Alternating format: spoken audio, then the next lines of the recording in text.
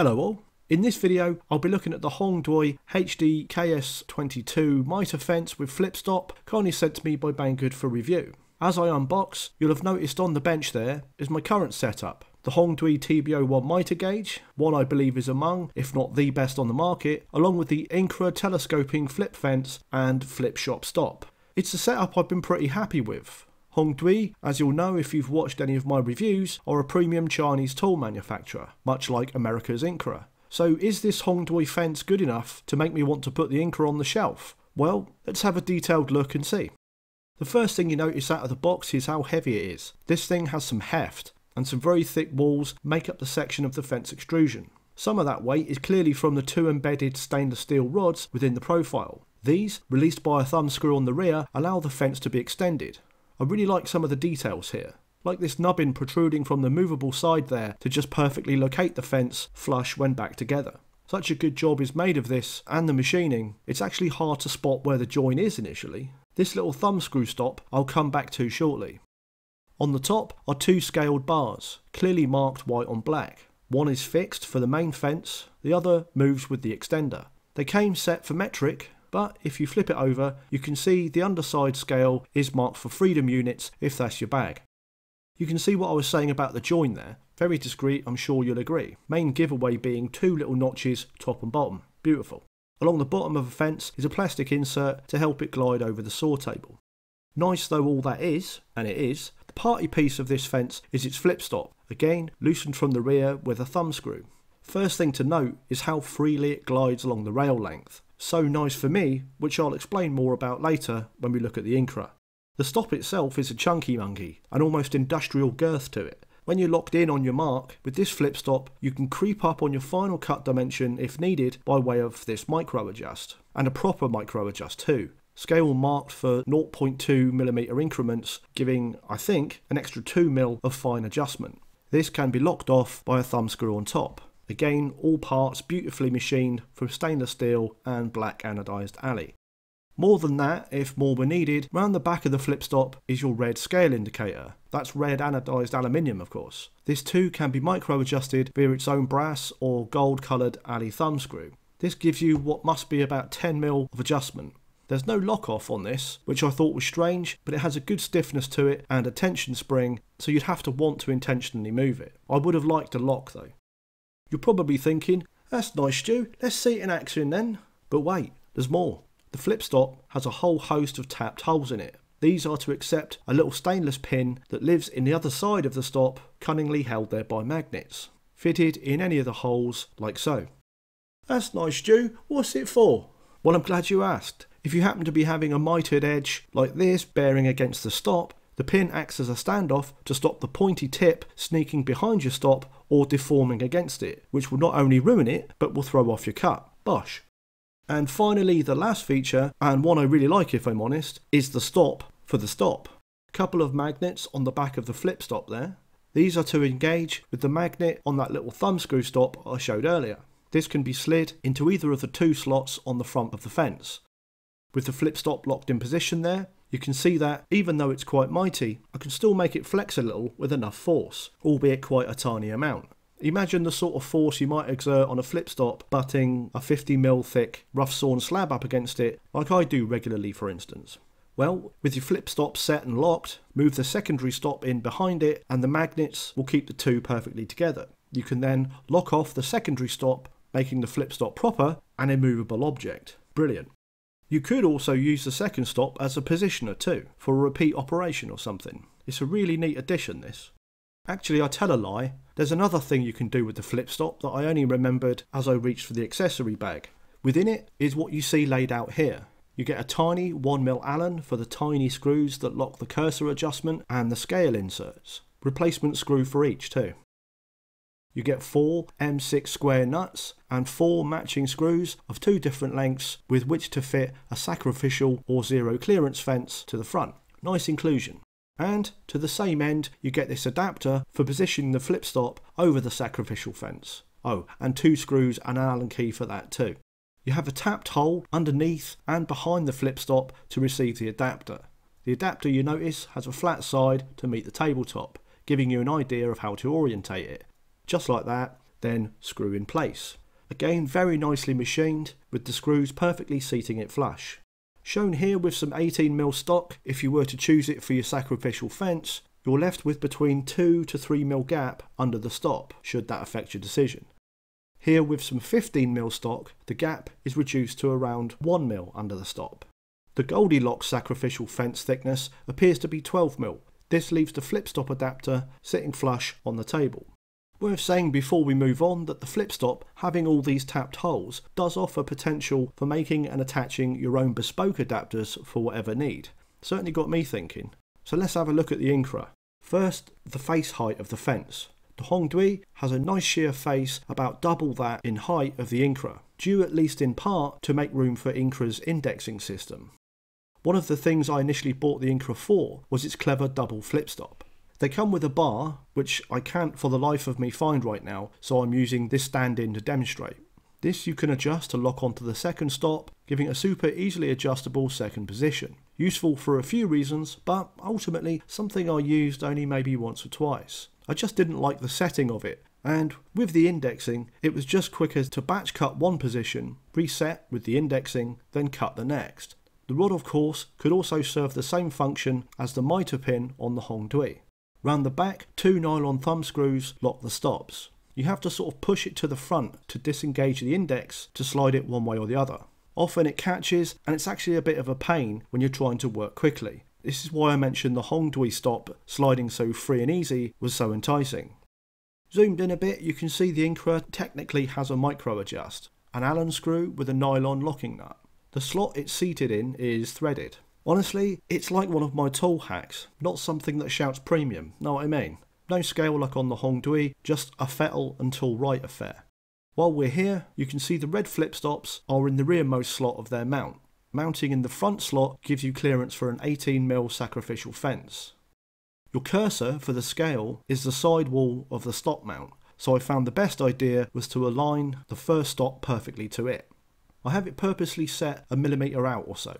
If I loosen the stops, we can reset for flush. To do that, you back off the micro adjust a little until, say, a straight edge tells you they're flush. Then lock down the nylon nut, trying not to shift anything. Then check and repeat if necessary. Hardly intuitive, is it? And you can see what I mean by it being technically a micro adjust, but not really. It's not something you can use quickly on the fly to really dial in a cut. The scales are these plastic tapes, a replaceable item available in metric and the other one. Nothing wrong with it, you can easily set it where you want as it slides in the slot, but just a bit premium, not premium, unlike proper etched scales. Along with the double stop and indexing, I really loved that this fence was extendable. It does it really well too, nice and smooth, perfectly solid when locked, and with its own scale tape to keep you on point. Needs the Allen key to lock and unlock though. I could have, at any time, replaced that with a thumb screw, but it's really close to the bottom of the fence, so it doesn't have sufficient clearance for one. So an everyday function becomes a slight pain as you rummage around for its Allen key. I only have metric Allens, and it requires one measured in barleycorns, so it can get a bit stressy if it goes walkabout.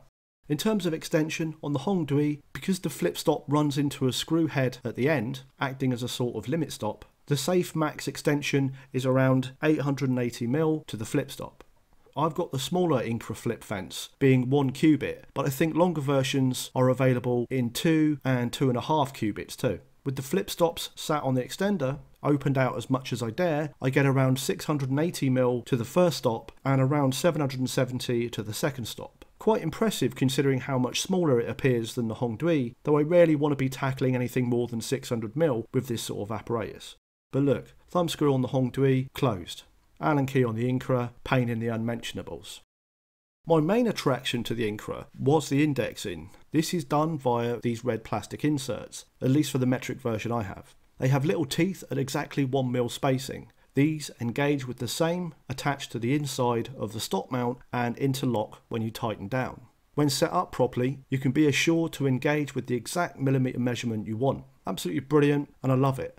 But I don't always want exactly on the millimetre. I sometimes want to take off a wisp or a ½ millimetre here and there, and there's no way to disengage the index. And, as I said, no real micro adjust. All you have would be the little bar that attaches to the stops, which needs faff and trial and error. So for exactly on the millimetre, perfect. for refining a workpiece cut, not good at all.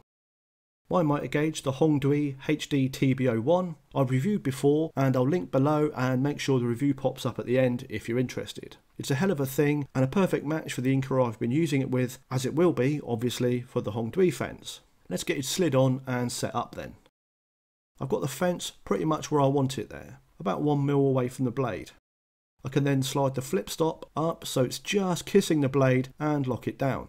I should note here that the micro adjust is all the way back. You don't want to set with the micro adjust floating in the centre of the adjustment zone. Keep fully back as the default and only use it to creep a cut up on the blade if needed. Happy with the stop position, I can zero the cursor. I've moved it away from the blade here just so you can more clearly see what I'm doing. I found the Incra much more of a faff to dial in, as there's no zero on the tape, so final adjustment is via fence position on the gauge itself, and can be quite time consuming to get just right. Before setting the extension scale, I'm going to get the fence sitting square to the blade and table. With this Hongdui mitre gauge, you have all the adjustment you could want to get that right. To square the fence to the table, the gauge has these 3 Allen screws each side. Loosening them all gives a little play to true up. You can see from the movement in the square there, the top of the fence needs to come forward. Roll the fence to meet the square flush, then lock down. Same the other side. Looking lovely.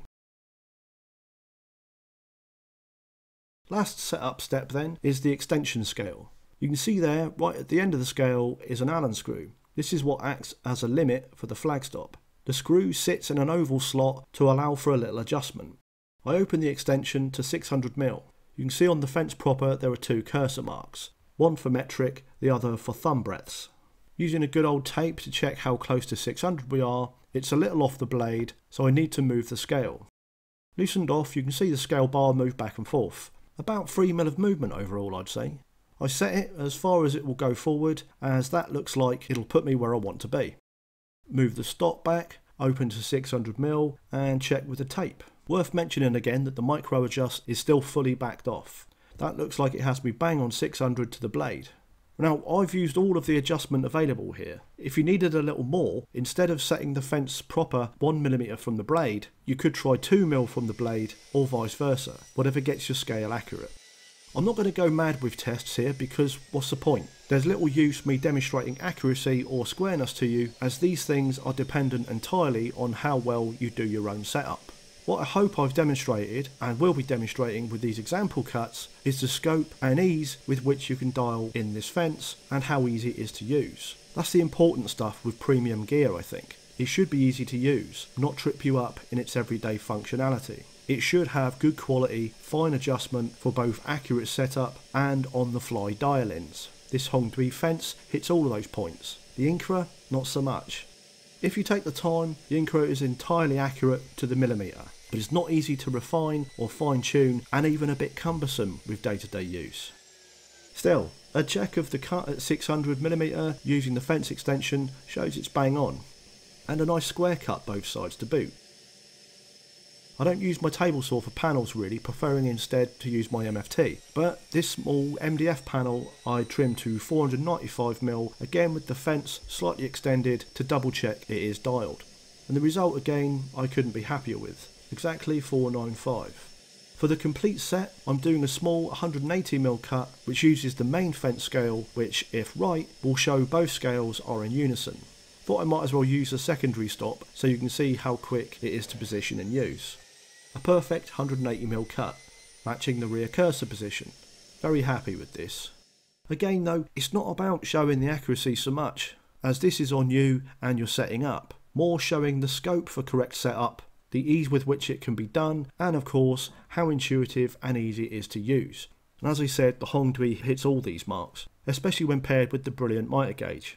The ease of extending the fence, the clarity of the cursor against the marks, the ease of gliding for positioning of the flip stop, top quality micro adjust, and the broad face of the fence itself just means the Hongdui, for me, has the Incra completely beat, and it's the one I'll be using from now on. All that remains is the ceremonial passing of my little position stop from the Incra to the Hongdui. This I use to set the fence back to 90-degree position for those times I've moved it to cut a mitre. It's just a screw, a nut and a fancy seated washer. Why manufacturers don't supply these on fences I've no idea.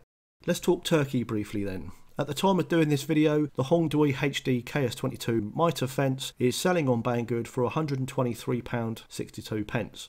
The HD TB01 Mitre gauge is about the cheapest I've seen it right now at £111.58 from a retail price of £170. The Incra extendable fence starts at £69.95 for the small 1 cubic one like mine, and the flip shop stop, sold separately, is another £62.95, a combined £132.90. The Hongdui fence is right there with it then really in terms of price. Both lovely products, and who doesn't love a bit of Incra bling? I don't mean to do the Incra dirty so much, just that I think in usability, the Hongdui just wins out, hands down. Probably a longer video than necessary for something as basic as a fence, but they're important accessories, and being fortunate enough to compare two premium offerings, it's only right to do a bit of a deep dive so you have an idea what to expect if you want to flash your cash. To that end, I hope this has been interesting and or helpful. Love to know your thoughts in the comments below. Like if you did, sub if you aren't already, and as ever, if you made it this far, thanks for watching.